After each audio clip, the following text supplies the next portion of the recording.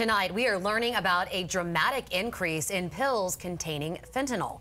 According to a study funded by the National Institute on Drug Abuse, law enforcement seizures increased nearly 50-fold from 2018 to 2021. This comes as Florida's Attorney General has warned of a new and more potent drug on the streets. It's called isotretinoin, or ISO. It's a deadly synthetic opioid.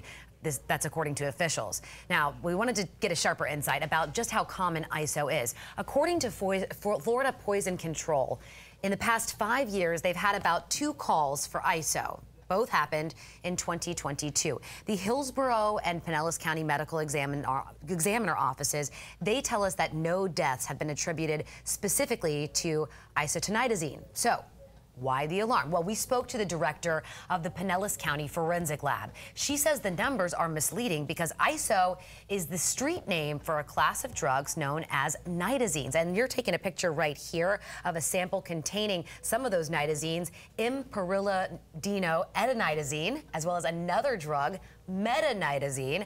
Both of these are more potent, more deadly than fentanyl. This is new. These nitazines are new, and they're creeping up quickly, and they're a huge concern, and they are causing deaths. And by the end of the year, we're going to have a whole lot of deaths attributed to them. She says this year they have 5 confirmed deaths from drugs in the category of nitazines and roughly 5 more pending. She says currently most of the overdose deaths are fentanyl or fentanyl related.